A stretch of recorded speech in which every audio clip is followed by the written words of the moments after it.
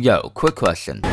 What game do you think this is? If you haven't yet figured out my spiel by now, this is actually Minecraft. Yeah, no, I'm not joking. So yeah, here's part 3 of me trying to make another retro game in Minecraft with no mods. Here's how it went. It started simply by grabbing the textures and slapping them on a resource pack. After having the textures imported into Minecraft, I built up the entire overworld. Yeah, no, this took as long as you'd think it would. After having the world imported though, I needed to make Link. Started simply by making his model in Blockbench, using my usual armor stand method to track detection, and then using Minecraft's sneak system as an attack. Afterwards, I added all the enemies into the game, and by all of them I mean like 7. I did not have the time for all of them, but I coded their AI, slapped in the first dungeon, and boom. This is actually one of my proudest projects to date. Go check out the full video. Though this still took 3 weeks, please subscribe.